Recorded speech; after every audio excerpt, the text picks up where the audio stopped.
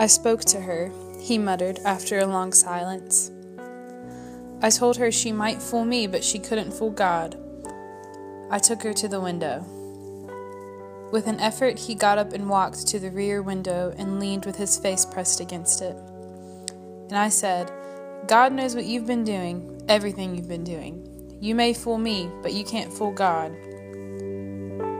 Standing behind him, Michaelis saw with a shock that he was looking at the eyes of Dr. T.J. Eckleburg, which had just emerged, pale and enormous, from the dissolving night. God sees everything, repeated Wilson. That's an advertisement, Michaelis assured him. Something made him turn away from the window and look back into the room. But Wilson stood there a long time, his face close to the window pane, nodding into the twilight.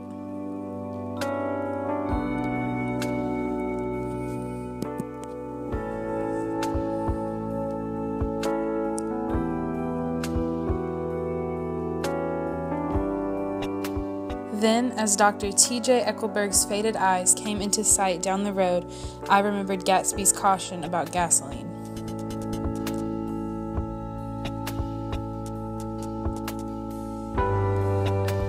Over the ash heaps, the giant eyes of Dr. T.J. Eckleburg kept their vigil, but I perceived after a moment that other eyes were regarding us with peculiar intensity from less than 20 feet away.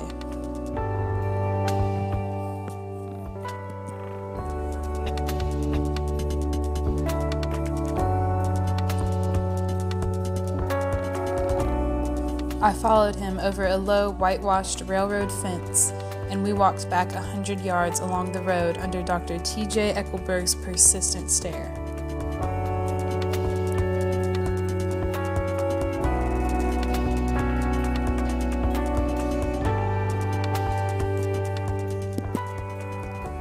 But above the gray land and the spasms of bleak dust which drift endlessly over it, you perceive, after a moment, the eyes of Dr. T.J. Eckleburg. The eyes of Dr. T.J. Eckleburg are blue and gigantic. Their irises are 1 yard high.